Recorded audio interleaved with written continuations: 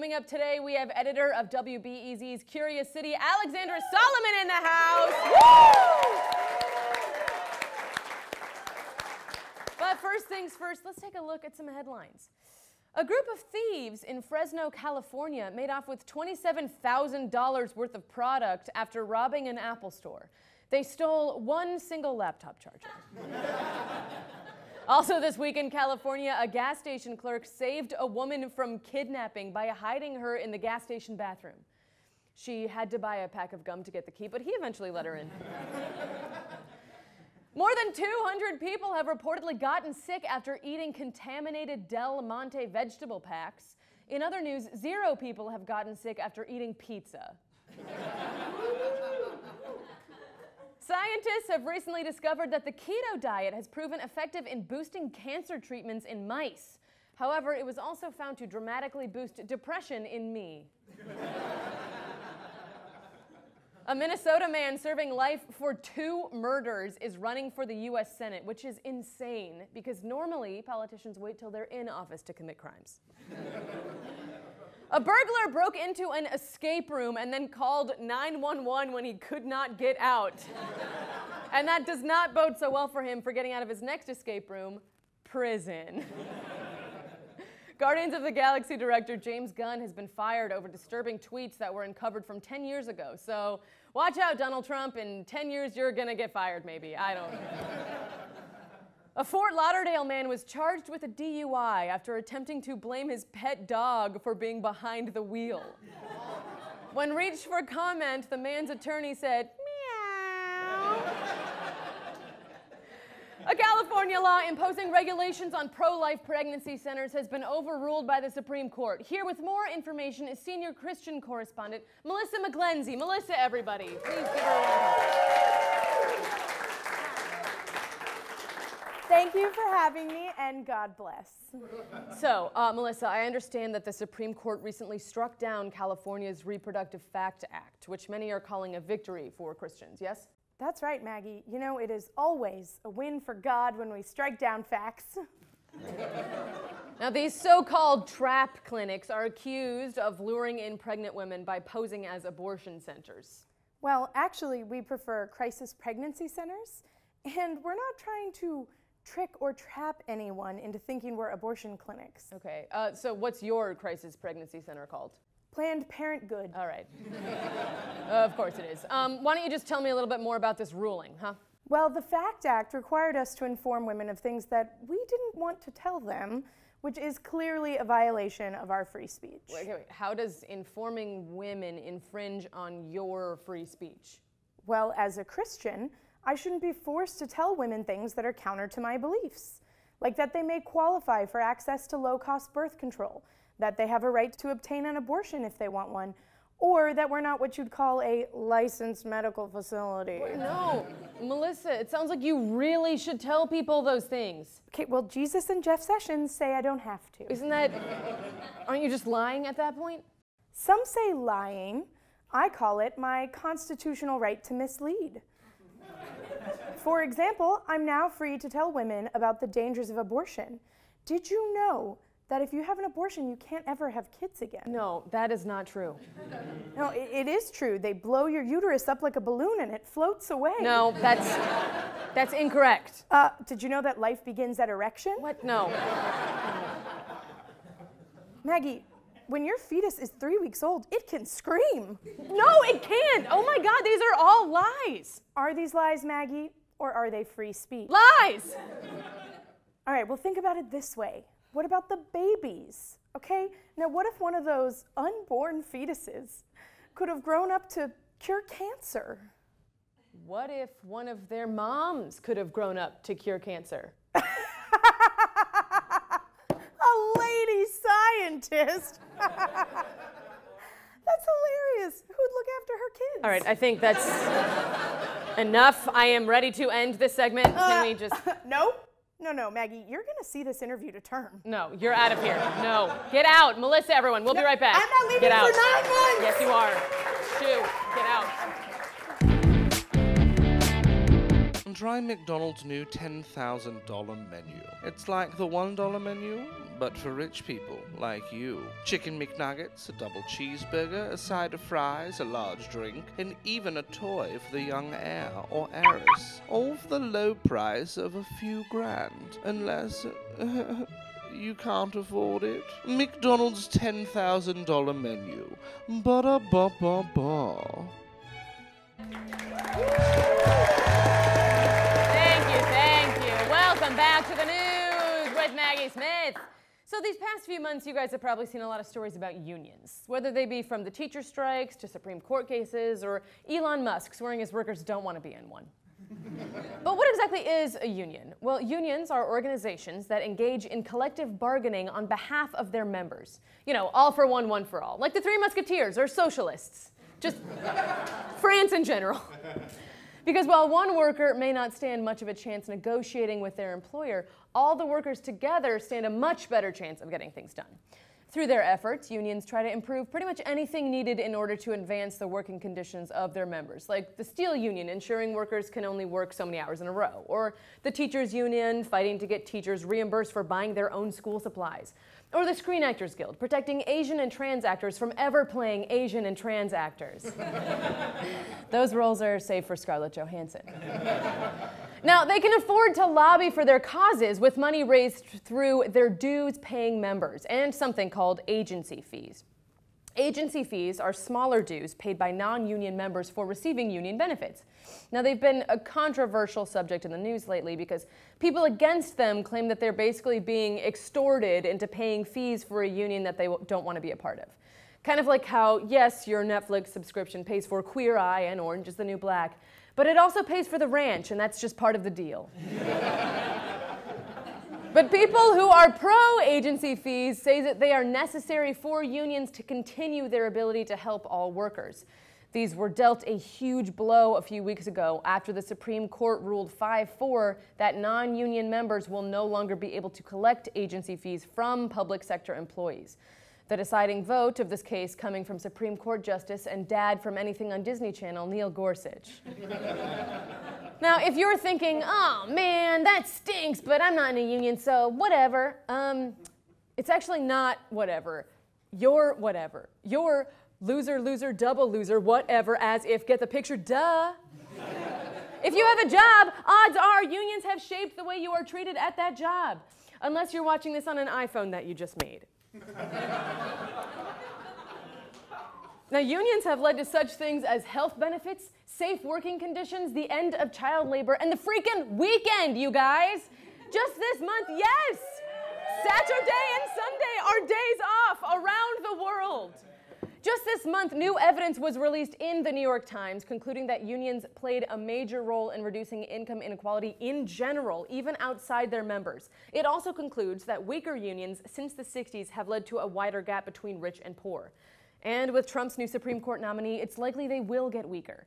So even if it doesn't make sense for you to be in one, it's a good idea to support them because they protect us as a society. Like the ozone layer, which is another thing the Supreme Court will likely be voting against in the coming years. And, oh, this is weird. The script just kind of ends there. Did the writers forget to write the rest, or what's... Strike! Strike! Strike! Strike! Strike! Strike! What? Guys, what's going on? What's going on is we're on strike is what's going on! Strike! Strike! Strike! Strike! Strike! Guys, what's the problem? The problem, Maggie, is that we're here writing jokes for you, and what do we get out of it? The last writers' meeting, she brought pineapple pizza! Come on! Maggie! Fashion! You guys don't like pineapple pizza? It's delicious! It's basically a salad at that point! Fruit salad! All right, so you guys are on strike because you want me to get you better pizza? And to legalize weed! Yeah! All right, Pratik, I don't have the power to legalize weed. Keep trying! Yeah! Guys, I really had no idea that you felt this way. I mean, I really value you and the work that you do, so of course if that's what you want, I'd be happy to get non-pineapple pizza. Does that sound good? We accept those terms! Great, awesome. Now get back to your cages. Those jokes aren't gonna write themselves. The news will be right back with WBEZ's Alexandra Salomon.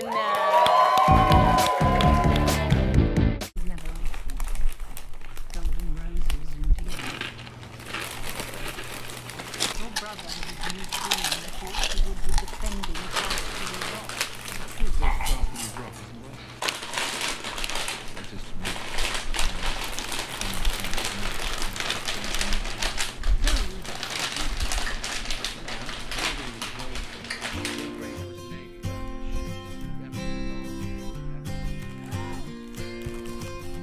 From the maker of Doritos comes Doritos For Her.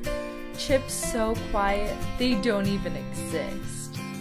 Now in a variety of flavors, including watered down salsa, lady nachos, and slut. Doritos For Her.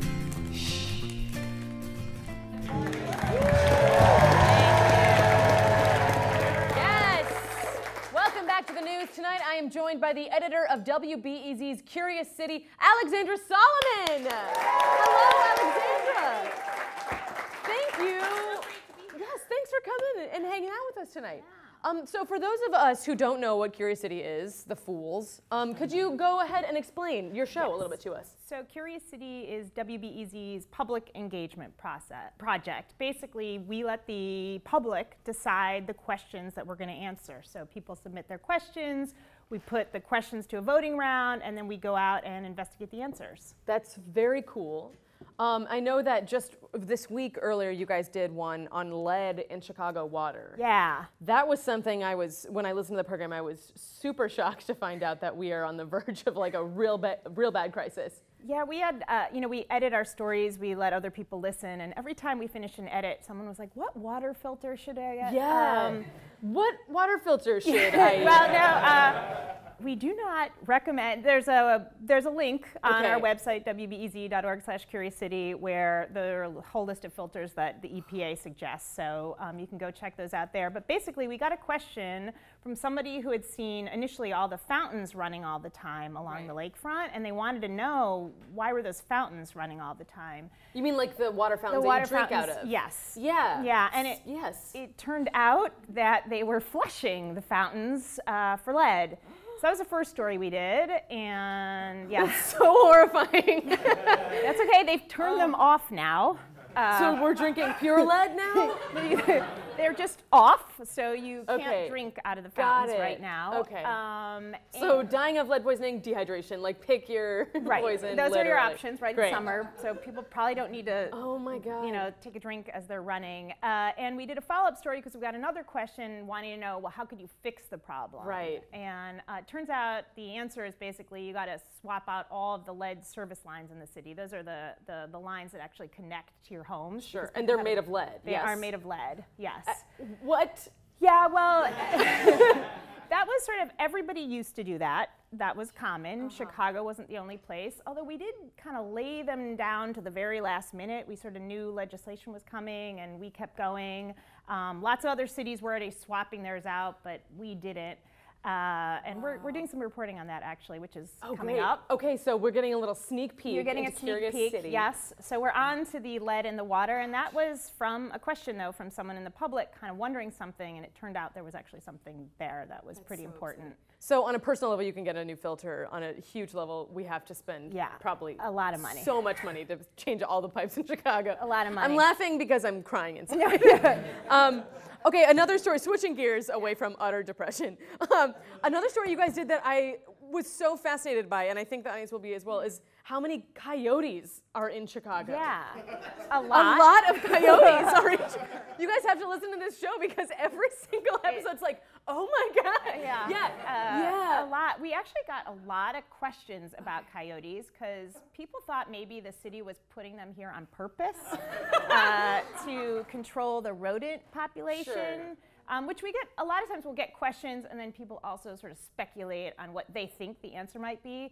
But it turns out the city of Chicago is not putting coyotes here to control the rats. Oh my God. But they estimate around 2,000. 2,000? Yeah. There's 2,000 coyotes? And they really like it here. Geez. They tried to take them out of the city and they came back because they tracked them. And so they came right back. They've made a home at Soldier Field. They have dens all over the place. Yeah, it's crazy. Soldier Field? Soldier Field. They're like camping out to see Beyonce when she Yeah, comes? I don't know. Like, They like the sports. I don't know. are there other Soldier Field because it's like what, like more solitary? Is there other Yeah, places in the city? There are all kinds of railroad tracks. They kind of move along railroad tracks, so they've found Hobo dens there. coyotes? Yeah, I don't know. Amazing. I love it. That's great.